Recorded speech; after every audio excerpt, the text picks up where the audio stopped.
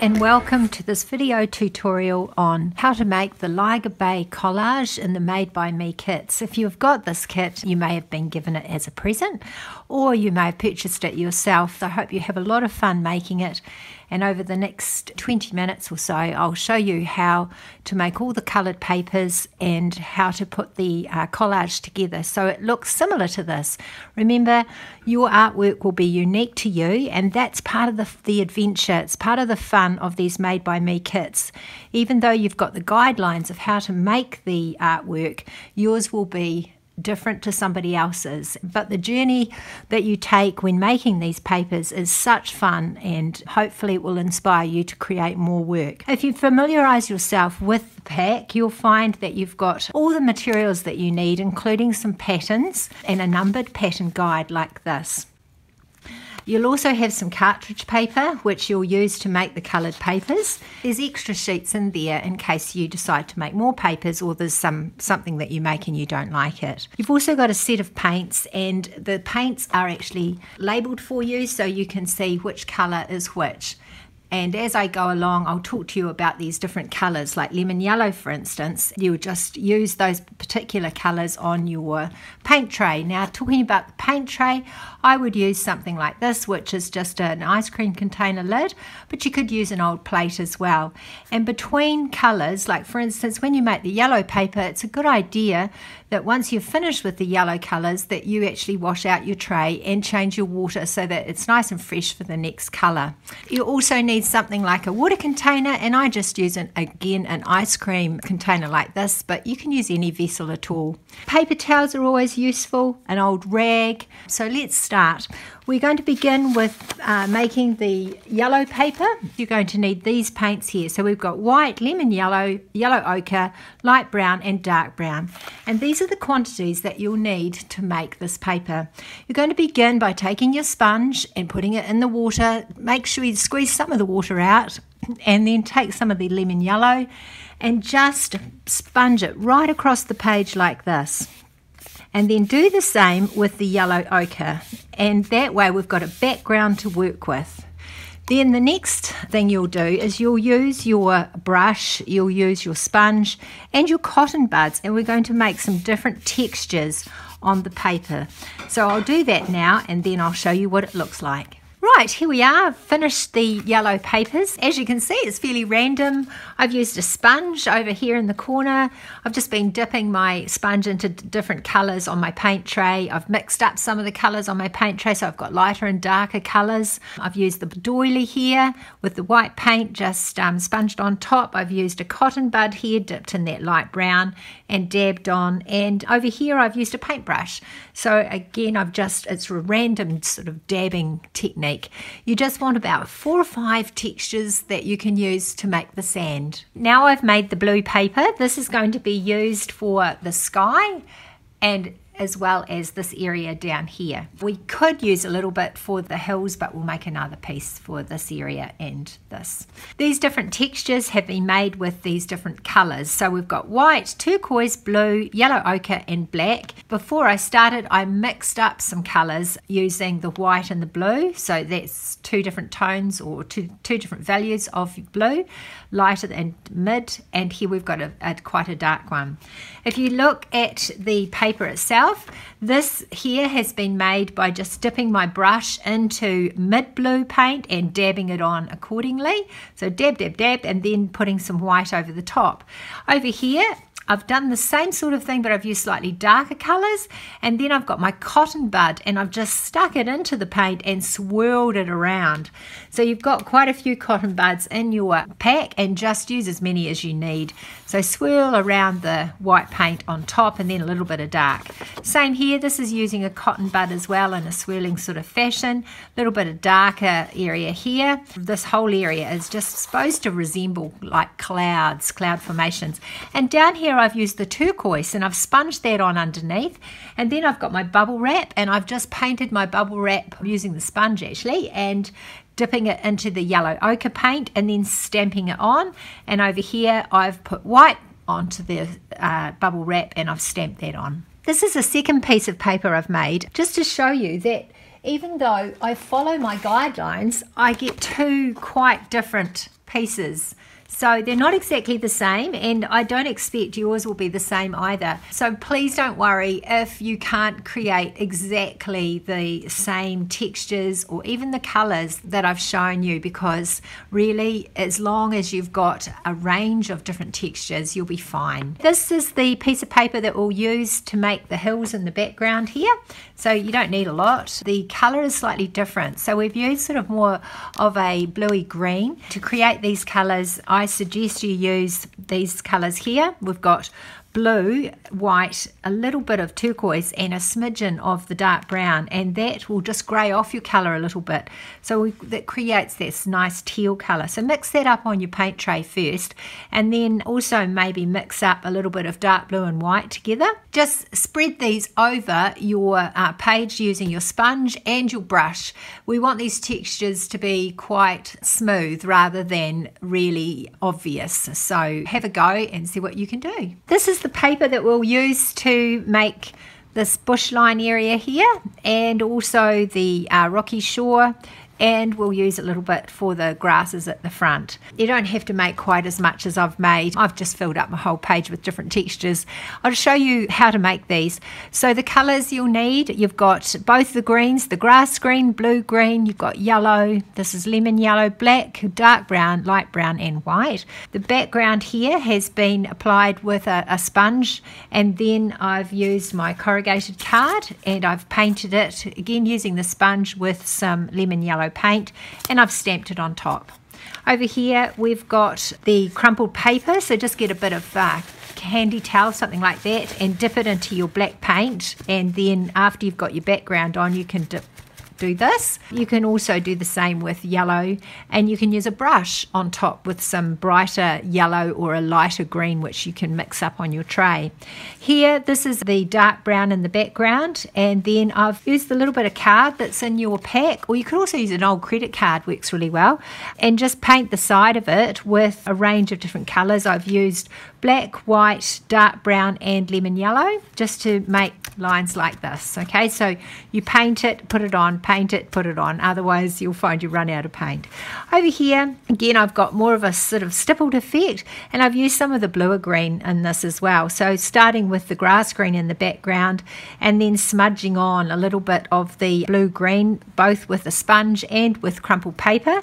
Over here it's a bit darker, and this bit here is for the rocky shore, and this is made with a cotton bud dipped into grey paint. You make the grey with obviously white and some black, and mix it up first on your tray. So you've got these colours here all on your tray, so, and then you just dip into your tray and then apply the paint like this, and this is to resemble rocks. I've just put a bit of lemon yellow down here. I'm not sure if I'll even use it, but it's there. Okay, so hopefully yours looks a little bit like this, so you've got some choice for those hillsides and the rocky shore. Now we're going to do the exciting bit, which is actually put our collage together. You can cut these papers or you can rip the papers. You can follow the pattern exactly, or you can make it up as you go along. I'm going to start with number 1. I've cut it out from the pattern enclosed in the pack, and I'm laying it on top of my blue paper where I think it might look quite nice, and then I'm going to cut around it and I'm going to glue it on. The next thing I'll do is put on the pattern pieces number 2. So there's a small piece here and a small piece there, but as I say, you can do your own, like you can just put little random pieces on the sky if you like, or you can cut exactly. It doesn't matter, just as long as they're slightly different, and then I'll glue those on top and I'll show you what it looks like. Here's my finished sky. You can see that I've actually added a couple of extra pieces. I've added some darker strips along the top, and I've added a lighter strip in here. You too can do the same thing. So if you don't like the way it looks, you can always add extra. I think a sky always looks better if it's a little bit darker at the top than it is at the bottom. Start next on your hills and your mountains. That's pieces 3, 3A, 3B and 3C, and it's quite good if you can have some contrast in those. I've given you some suggestions here. So the background mountains, just do in a sort of bluey green colour, and then if you can get a slightly darker bluey green, that would be great, a mid-tone bluey green and a lighter bluey green. So here we are. I've placed them on here so you can get an idea of what I'm talking about.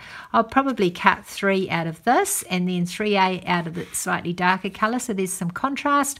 3B out of this, and then the 3C can be out of that lighter colour, so that, as I say, you've got some contrast. Before you glue these down, I think it's a good idea to cut out the foreground hills, so number 4, both left and right, and I would use for this some of this corrugated stamp design because it looks quite cool, and then I may use a little bit of this. And then once I've got those cut out, I'm going to lay them on and just see how everything looks, because the idea is that these are all layered pieces and you want to make sure that you cover the sides.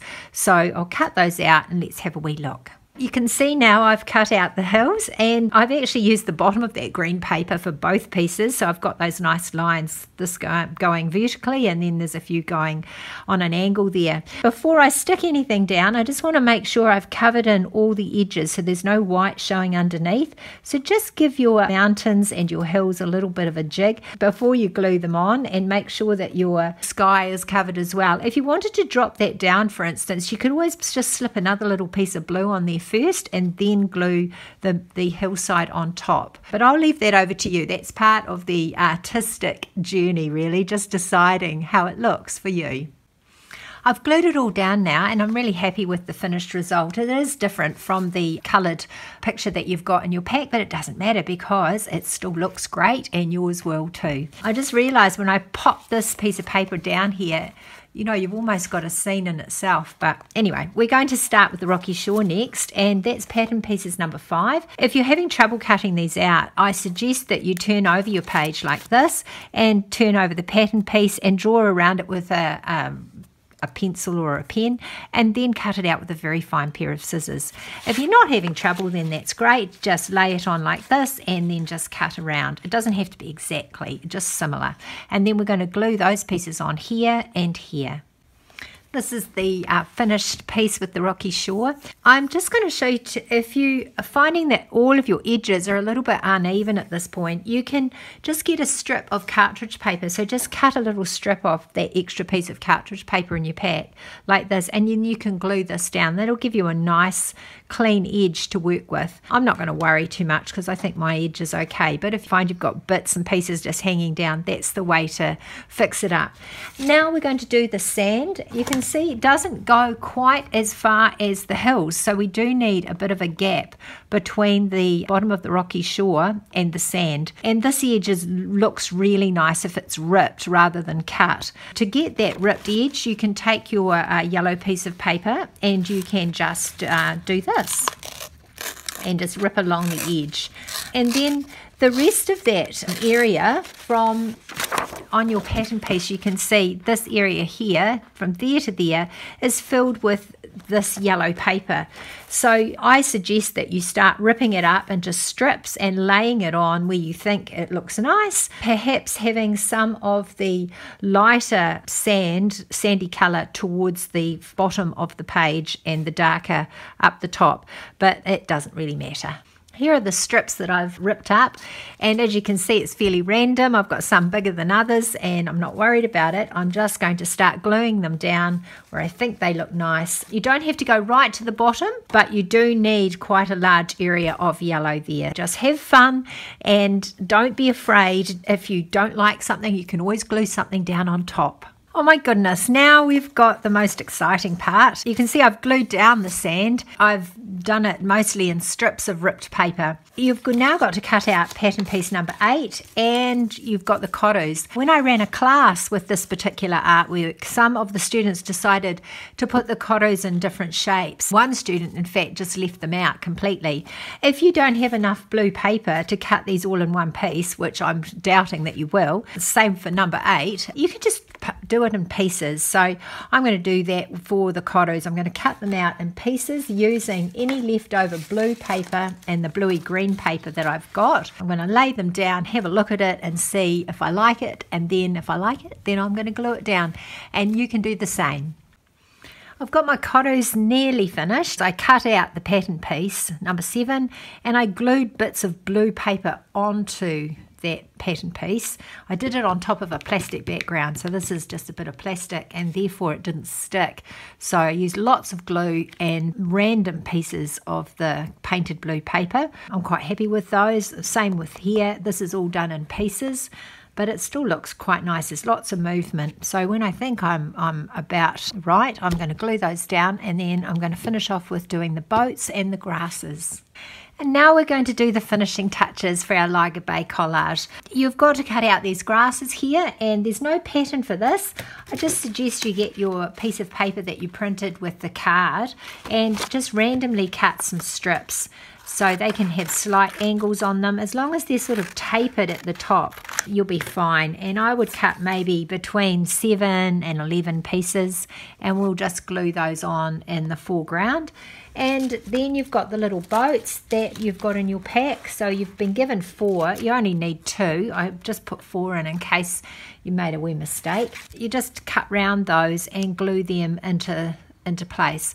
The last thing you need to do is make the masts, and they are made by just ruling a piece of white paper. This one's 4.5 centimeters long, this one's 4 centimeters long, and 2 millimeters wide, and then just cut these thin strips out and glue them above your boats, and then you're finished. I'm very happy with the end result. It's a little bit different to the first one that I made, but not greatly so. Yours might be a little bit different to mine, and you may have decided to leave off the Korus, for instance. But whatever you've done, I hope you've loved the process. I've certainly loved running this tutorial for you. You just need to trim all your edges here. If you want to paint the sides, you can. You can paint them like a yellow or a blue, or even black looks quite nice. If you'd like to learn more about Made by Me kits, just go onto the webpage and you'll see that there are other artworks available for you to do. Thanks so much for listening. Bye for now.